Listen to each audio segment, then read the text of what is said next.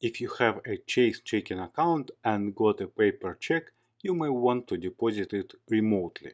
For example, deposit it using Chase mobile app. Here is what you can do. First, take your phone and open Chase mobile app. After logging on the main screen, find the chip button Deposit Check and tap on it. It will open Chase Quick Deposit. You have to enter the amount of the check that you want to deposit. In my case, it is $48.72. Then tap on the photo camera icon for the front picture. Then fit the check in the frame until it automatically takes a picture. The check should be placed on a contrasting background with a good light. Then you need back pictures. Flip the check and take the back picture.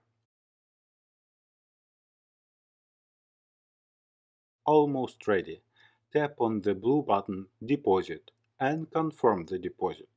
The check should be available within a couple of business days.